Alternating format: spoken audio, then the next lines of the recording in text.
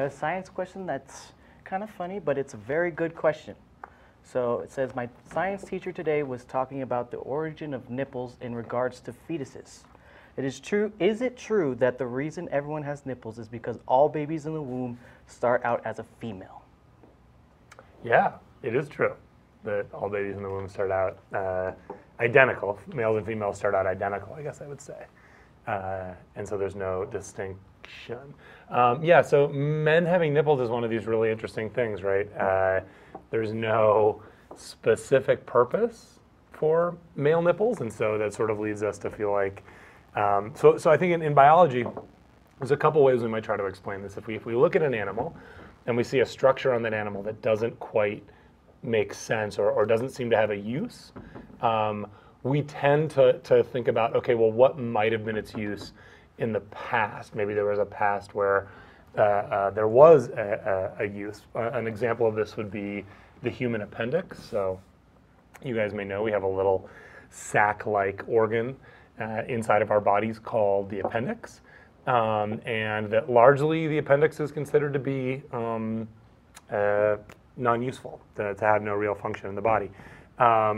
It's believed that the appendix historically or a long time ago, that appendixes in early humans or proto-humans would have been larger and would have been a storage space for a lot of different kinds of bacteria that would have helped to digest certain kinds of foods that might have been harder for early man to digest. So, for example, there's lots of different chemicals in plants that we have a hard time as humans digesting.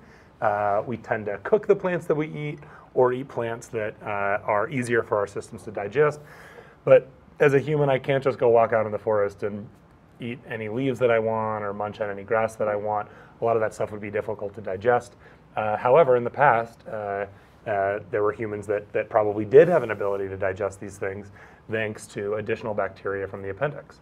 And the notion goes that today we have these small remnant appendixes that might even still contribute some positive bacteria and play a small role in our digestive system, but which are largely obsolete. But then thinking back about male nipples, that's not really the case. There was an argument, I think there is an argument that's been made, maybe there's some people that still defend it, that maybe there was a time when males did nurse babies or something like that.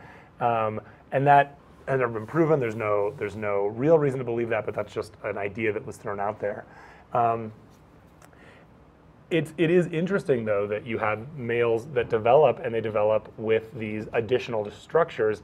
You know, in development, that's going to be additional energy for a mother to have a baby that's developing a structure that they don't need. So it kind of is a bit of a mystery. I thought I'd also just show, if we could take a look really quickly at my screen. So I've just got a breakdown that shows the anatomy of a male breast. And actually, let me flip over and let's just look at the side view of a female breast. So one of the important things that you see besides muscle tissue down beneath and then adipose tissue, which kind of creates a cushioning layer, what you see here are these lobules and ducts, which serve as the pathway for mother's milk to travel to the nipple so that the baby can drink it. And really interestingly, if you look at this diagram of the anatomy of a male breast, and you can't see it perfectly here, but you can see the label here indicates that there are ducts still. It's something that is kind of funny. Male nipples do have ducts, as if they could conduct some sort of a fluid in that direction. And so I just wanted to lastly point out that all humans, male and female, we have the same 23 chromosomes with this one exception. So we have 23 pairs of chromosomes as humans. So 46 total chromosomes, 23 pairs. And in any given one of us, those pairs are essentially identical. Like Nate and I are very different people. We look very different, but our first pair of chromosomes contain the same set of genes. So like if there's a gene in there, let's say, that codes for eye color, Nate and I both have those genes that code for eye color, but they might code differently. I have blue eyes and Nate has brown eyes. But looking here at the 23rd pair, you can see that females have 2 X chromosomes and males have 1 X and 1 Y chromosome. And it's actually the Y chromosome that contains all of the genetic information that differentiates a male from a female.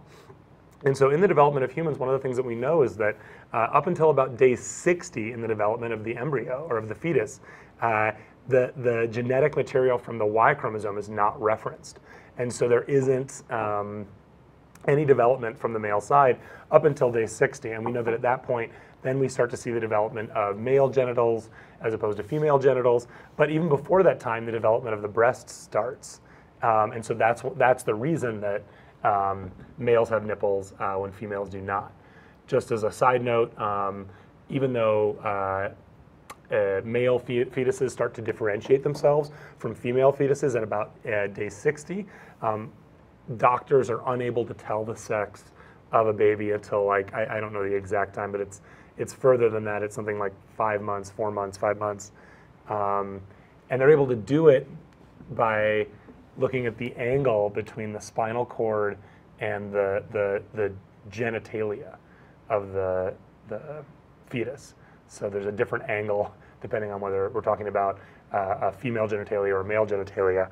And if the baby is oriented correctly, a doctor can use an ultrasound to determine whether we're looking at a male or female baby. But the differentiation actually starts before that time. That's really interesting. Yeah.